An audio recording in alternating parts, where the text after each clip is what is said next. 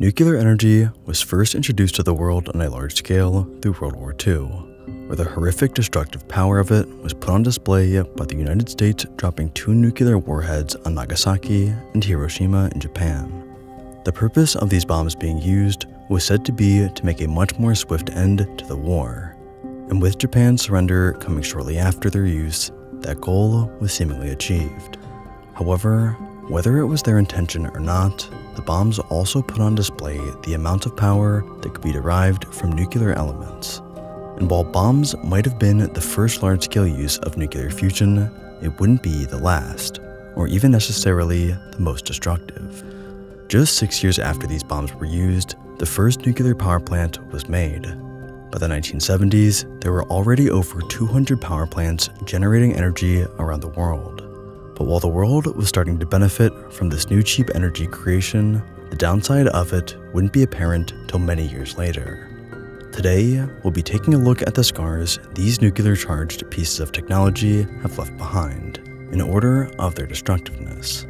Starting off with the more tame examples of nuclear testing zones that are now safe, to parts of the globe so damaged they won't be safe to go near for decades. Let's take a tour of the nuclear wastelands left behind. But before we get into that, I'd first like to thank today's video sponsor, Babbel. Learning a second language is something that can be both very difficult and very beneficial.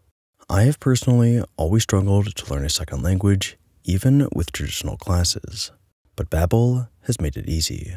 Babbel is a language learning app that completely simplifies the process of learning a new language. They focus on teaching the most important practical language to be used in conversation in short 10-minute interactive lessons. Because of this, Babbel has helped me in getting to a point where I was actually comfortable enough to use the Spanish I learned through their app on a recent trip to ask for directions to the nearest bus stop. In addition, they actually make learning interesting, with podcasts, lessons, videos, and even games to help you on your journey. So whether you want to finally learn that new language or get that gift for the person who is always looking to learn more, Babbel has got you covered. If you'd like to give them a try and get up to 60% off, click the link down in the description below or scan the QR code on screen. Thanks again to Babbel for sponsoring this video and making this content possible. When taking a look at the less destructive examples of nuclear remnants, you'll most likely end up viewing those of testing sites, as they caused a large explosion but usually didn't leave much radioactive waste behind. A great example of this comes from what is known as the Trinity testing site in New Mexico, US, where the first nuclear bomb, codenamed Trinity, was tested. Taking a look at the site today, it's hard to even know it's the site where this bomb was set off 76 years ago. This is due not only to the large amount of time that has gone by and the small size of the bomb, but also the site at which it was detonated at. Barren deserts have become one of the most popular places for nuclear tests to be held at, due to the lack of occupants usually in the area. While the area itself is not very dangerous anymore, only being about 10 times more radioactive than the normal background radiation on Earth, the same cannot be said for the pieces of green glass scattered across the site. This glass, known as trinitite, was created from the immense heat of the explosion interacting with the sand around the testing site, and it is much more radioactive than most of the site itself. But other than the glass and the barren landscape, any other evidence of the explosion has been lost to time. This is anything but the case for our next example though. The US Marshall Islands in the middle of the Pacific Ocean were a popular destination for early nuclear tests by the United States, with 67 total tests being conducted between 1946 and 1958 on the islands. While the nuclear fallout spread throughout all of the Marshall Islands, one in particular, Rudin Island, is home to a concrete dome covering almost 100,000 cubic yards of radioactive debris, the equivalent of 35 Olympic-sized pools filled with radioactive material. This dome was put in place in an attempt to reduce the radiation levels around the islands. And while there is no question that it's helped reduce these levels, this dome is not a forever solution. Recently, the dome's concrete has started to crack and has even possibly been leaking radioactive matter into the surrounding area. as warned by the US Department of Energy in 2013. In addition, the dome itself only covers the top of the radioactive waste and not the surrounding areas, which in combination with the rising sea levels has caused water to be able to seep in and out of the dome, causing radiation to leak into the ocean. This issue will seemingly only become more of a problem as sea levels rise over time, eventually leading to the entire dome becoming submerged itself, exposing all of the radioactive material to the surrounding ocean. Even if the dome was constantly repaired and fixed, it still isn't a great solution, as the dome actually only covers the top of the island. Even more concerning, much of the area is still radioactive, including parts that people still inhabit to this day. In addition, this dome is only one piece of remnants that the nuclear warheads have left behind, with other craters scattered throughout the islands and the seawater surrounding them. While the detonation of nuclear bombs surely causes nuclear waste, the actual making of these bombs often leaves behind even more. One place where this can be seen is at our next stop, at Sellafield in the United Kingdom. Since the site's creation in the 1950s, it has been the location of nuclear reactors, plutonium manufacturing plants, nuclear waste cleanup facilities, and even home to what is the United Kingdom's worst nuclear accident. In 1957, one of the nuclear reactors on site, known as Pile 1, randomly caught fire and wasn't realized until days later. To make matters even worse, once the fire became apparent, remedies such as cranking up the fans, releasing carbon dioxide, and water all failed or made the fires even worse. It wasn't until the reactor manager ordered everyone out of the facility except himself so the air could be shut off that the fire was finally put to rest. Since then, the site's main purpose switched gears to the repurposing and cleanup of nuclear waste, complete with over 10,000 workers and even its own police force, making it the UK's largest nuclear site and, interestingly, its most dangerous. This is due to a variety of reasons, but for starters, it's home to enough untreated nuclear waste to make 14 nuclear bombs, and that's only accounting for the plutonium. It's also where many of the older and decommissioned nuclear structures end up, much of which are at risk of collapsing according to an investigation by the BBC. Another area of the site that is cause for concern are the two ponds that are filled with nuclear waste and sludge. These ponds are a relic from past generations' failed attempts at nuclear waste recycling, but are not properly maintained. As John Large, a nuclear safety expert, puts it, in my opinion, there is a significant risk that the system could fail. In 2015, work on cleaning up these ponds started, but due to the staffing and budget shortages, they aren't expected to be decommissioned until the year 2054. This kind of idea seems to be the case for much of the site overall, a dangerous location littered with radioactive material that is not being properly dealt with, due to a lack of funding and solutions. These failures prevalent on the site are only just scratching the surface of all of the issues there, and it seems like many of them won't be treated for decades to come, making the entire site a harmful mosh pit that could fall apart at any moment. However, at least this site remains out of harm's way of the surrounding inhabitants, unlike our next location. The Polygon in Kazakhstan was the location of the Soviet Union's nuclear testing, and today remains the most radioactive nuclear testing site in the world. From the years 1949 to 1989, over 400 nuclear bombs were tested at the Polygon. The site was originally chosen as a testing site due to the lower pollution in the area. But just because people didn't live within the testing site doesn't mean that people weren't exposed to the radioactive fallout of the bombs. The fallout of these bombs were felt by the surrounding area, and Kazakh health authorities estimate up to 1.5 million people were affected by them.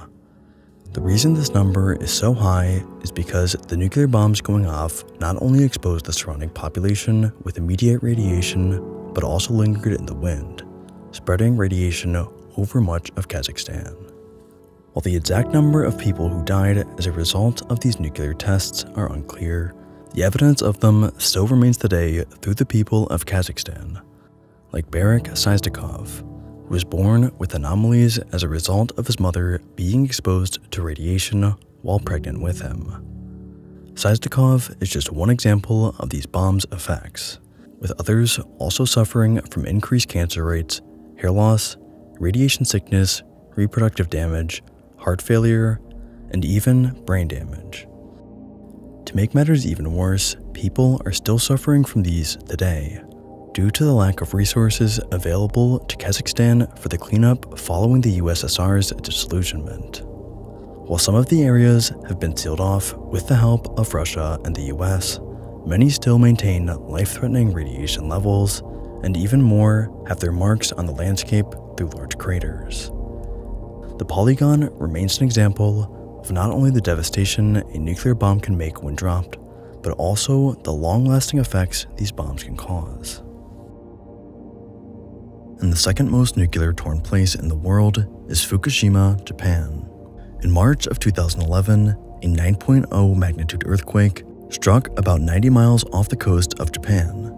This earthquake subsequently caused a 15-meter tsunami to form. This tsunami would eventually reach the Fukushima power plant, which, while elevated above sea level, was only elevated about 10 meters. The power plant was quickly overwhelmed by the waves of the tsunami. Although the reactors were able to be shut down successfully, the flooding from the wave caused the backup generators to fail as they were flooded. This caused the cooling mechanisms of plants 1 through 4 to become non-functional. Although attempts were made to bring backup batteries for the coolers, the tsunami made the transport of them difficult, and 3 of the plants ended up suffering core meltdowns, releasing radioactive material into the atmosphere. To make matters even worse, multiple hydrogen explosions also occurred in the fallout, including one in a containment zone, which furthered the radioactive spread. Ultimately, a concoction of radioactive material, including iodine-131 and cesium-137, were released from the disaster, causing a 12-mile exclusion zone around the site. The radioactive fallout even ended up spreading to Russia and the US in the following days, but in just a few short weeks, traces of it were found across the entire northern hemisphere. When taking a look at the damage caused by this particular nuclear meltdown, there are multiple things to consider. First off being the damage from the meltdown itself, and then the damage caused by the tsunami that destroyed much of the surrounding area. This gives an interesting perspective on the entire disaster, because as the tsunami caused a large amount of physical damage, the radioactive fallout caused this area to become uninhabitable and remain not cleaned up for years.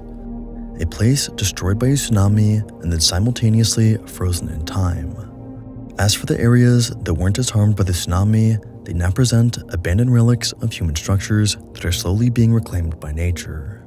And interestingly enough, we are only in the beginning of this particular disaster's history, as it occurred only a little bit over 10 years ago, and the area will not be inhabitable for at least 100 years, leaving the question of what it will look like in 10, 20, or even 50 years.